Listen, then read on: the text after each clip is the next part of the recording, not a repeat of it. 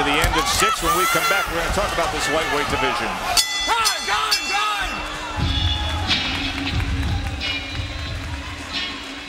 Hey, Robbie, something to look for just for you guys to pick up. Prescott has been getting very frustrated with his headbutting, and every once in a while you get some shots of that. Yeah. Oh, okay, good.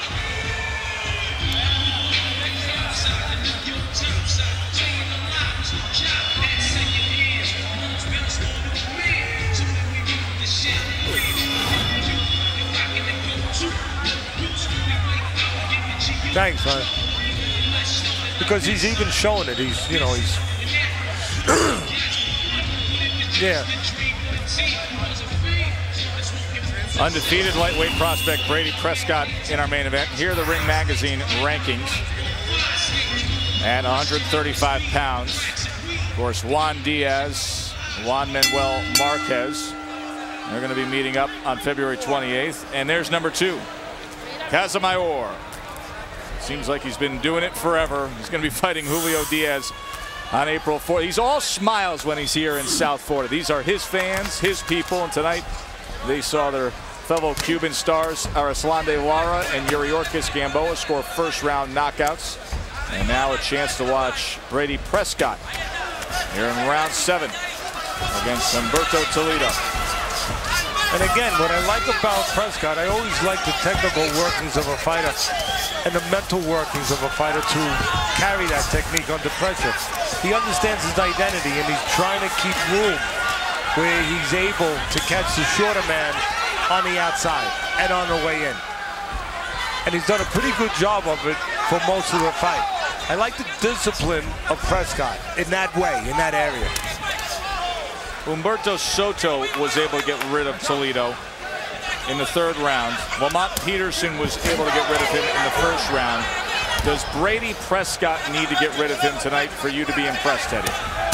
No, I'm impressed off of his overall record. I'm impressed with his knockout over Amir Khan, the sensation over in England that they were building up. He was a terrific amateur. He was a silver medalist from the 2004 Olympics. I'm impressed already with that, and I'm impressed tonight even without the knockout. Sure. You don't have to have a knockout to impress me. I'm impressed again that Prescott is staying true to his identity. He understands where he should be, what dimension of the ring he should own. It's the outside for the most part, and he's doing a pretty good job of being steady with that, consistent with that. And those qualities will serve him as he moves forward in his career. It will serve him more than a quick knockout, because he will become a little bit more solid in those areas from this kind of work. As he looks to move up the rankings, you saw Ring Magazine has him in the top 10. That's some big headline makers, of course, in the division.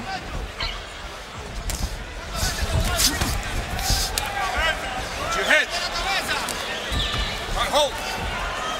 You know, Toledo came into this fight having been involved in fights with head clashes, head butts, so nothing new. And he gets locked in, and the referee jumps in to give him an 8 count. 5, 6, 7, 8, okay?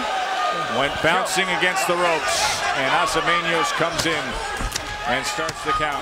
And again, watch the discipline of Prescott.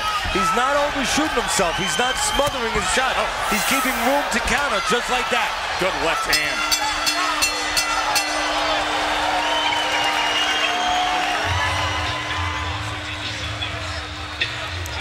Was that the 7th? Was that the 7th round? Yeah, so you got a knockdown there. So you got a knockdown.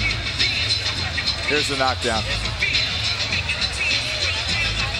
See that again? Can I see that again? Technical knockdown, yeah. Let me see that again, Rob. Went face first into the ropes.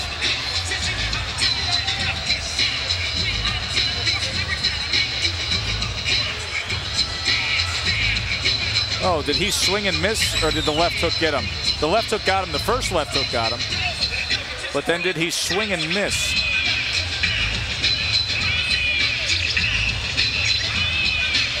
There's two ways to get a guy. You can lead or you can counter. Nice counter left hook by Prescott, the first one. And the second one barely touches the chin, just grazes the chin, the tip of the chin, and gets the wobbly legs of Toledo, and he goes into the rope.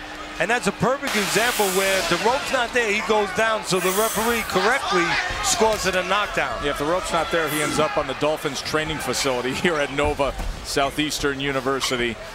He was heading right through him, and the ropes hold him up, so a technical knockdown and a 10-8 round on Teddy's scorecard. This is an easy fight to score. Prescott has dominated all night long. 20-0 with 18 knockouts. This is his first fight since that stunning first-round knockout of the Olympic medalist Amir Khan. There's the uppercut by Prescott. Toledo trying to chase him back. Now listen, here's something to look for, something that might sound a little funny at first, but Prescott has an opportunity to land that right uppercut as Toledo leans forward. But it might be the best opportunity for Toledo to get back in his fight. And a warning there again. But what I mean by that is when Prescott throws that right uppercut that could be there for him, he drops it. And he leaves himself wide open to a left hook from Toledo, a left hook that Toledo needs desperately to get back in his fight. So yeah, the right uppercut's there. There's the right uppercut right there. So we should be watching to how he drops the hand prior to firing it off. Yeah, it's there for him. There's no doubt about it. But Toledo also has an opportunity before it gets there. It is again. Before it gets there, Toledo has a chance to beat him with the left hook if Toledo is up to it. If he can look at it, zero in on it after being buzzed here this round. Well, Prescott has been trying to target that uppercut here in this round more and more. So maybe that opportunity exists. Let's see. There's a sharp right hand from Prescott. Trying to split the guard. There's the uppercut again. And the left hook counter is there. A lot of counter opportunities for Prescott. Takes that little step back, he invites you in, and then he pulls the trigger on that left hook. There's the uppercut again, it's there. Backed it up with the left hand as well. No hold, no hold. Again, an effective punch. There it is again for Prescott, that right uppercut. But again, it can be a dangerous punch because the way he delivers it.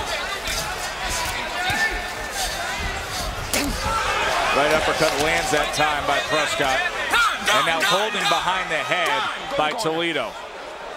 1 point, holding and there's punching. The point deduction by Telis Asaminos. Holding punching. 1 point. No more.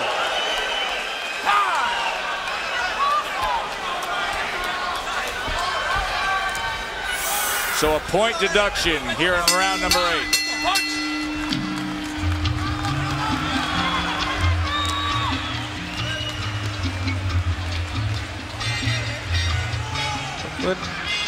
We're not heroes. There was no knockdown, was there? No.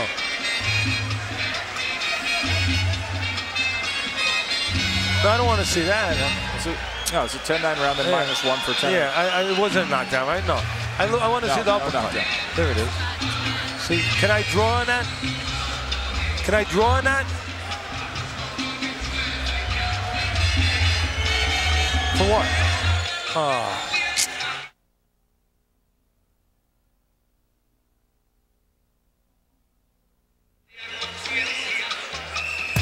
ESPN Friday Night Fights presented by Just for Men Hair Color. Knocks out the gray better than ever. We're at Nova Southeastern University, home to the Sharks. Seen a couple of those in the ring tonight. And there you can see why the point's taken away. You see the left hand of Toledo goes behind the neck, behind the head of Prescott. He was holding him and trying to hit him with the uppercut. The move of a desperate man. Joe Tessitore and Teddy Atlas with you ringside. The man in the black trunks with the Colombian flag trim is the unbeaten Breidis Prescott. Ring Magazine has him ranked in the top 10 among the lightweights. 20-0 with 18 knockouts. In that last round, he had 29 connects. A 61-16 connect advantage over the course of the last 3 rounds. Prescott's been in complete control.